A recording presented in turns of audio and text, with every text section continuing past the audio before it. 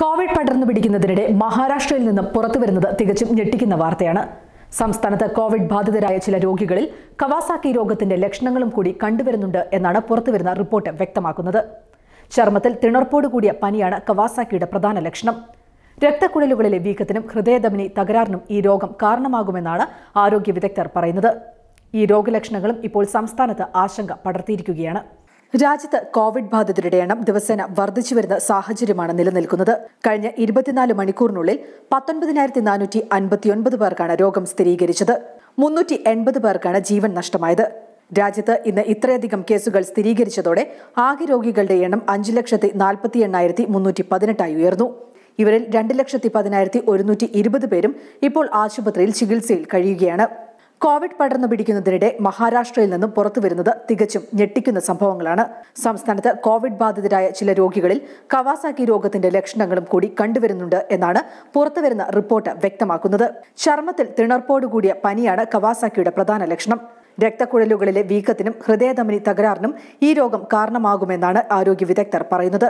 ഈ രോഗലക്ഷണങ്ങളും ഇപ്പോൾ സംസ്ഥാനത്ത് ആശങ്ക പടർത്തിയിരിക്കുകയാണ്. കോവിഡ് പ്രതിരോധത്തിന് ഇത് കടുത്ത വെല്ലുവിളിയാകുമെന്നാണ് ആരോഗ്യ വിദഗ്ധർ പറയുന്നത്. അമേരിക്ക ഉൾപ്പെടെയുള്ള ചില രാജ്യങ്ങളിൽ കോവിഡ് ബാധിച്ച കൗമാരക്കാരിലും കുട്ടികളിലും കവാസാക്കി ലക്ഷണങ്ങൾ നേരത്തെ കണ്ടിരുന്നു. എന്നാൽ ഇന്ത്യയിൽ ആദ്യമായാണ് ഇങ്ങനെയൊരു സംഭവം റിപ്പോർട്ട് ചെയ്യുന്നത്. മുംബൈയിൽ ഈ ലക്ഷണങ്ങൾ പ്രകടിപ്പിച്ച 14 വയസ്സുള്ള പെൺകുട്ടിയെ ഇപ്പോൾ ICUയിലേക്ക് പ്രവേശിപ്പിച്ചിരിക്കുകയാണ്. രാജ്യത്ത് ഏറ്റവും കൂടുതൽ പേർക്ക് കോവിഡ് സ്ഥിരീകരിച്ച സംസ്ഥാനമാണ് മഹാരാഷ്ട്ര. മഹാരാഷ്ട്രയിലെ തന്നെ മുംബൈയിലാണ് ഏറ്റവും കൂടുതൽ കോവിഡ് രോഗികളുള്ളത്.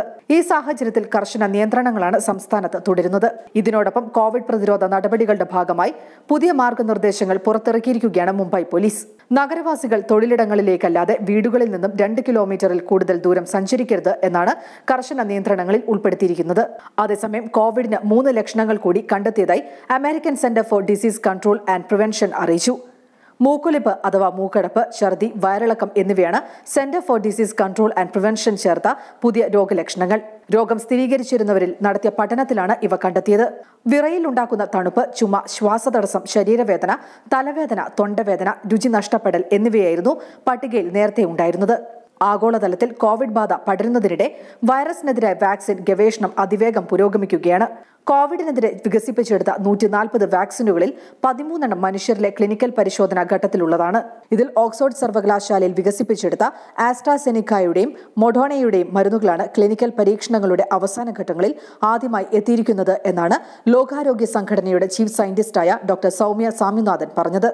കൂടുതൽ വാർത്തകൾക്കായി ഞങ്ങളുടെ വെബ്സൈറ്റായ malayalam.samayam.com സന്ദർശിക്കുക. കൂടുതൽ വീഡിയോകൾക്കായി ഞങ്ങളുടെ യൂട്യൂബ് ചാനൽ സബ്സ്ക്രൈബ് ചെയ്യുക. ഇത് സമയം മലയാളം ഫ്രം ടൈംസ് ഇന്റർനെറ്റ്.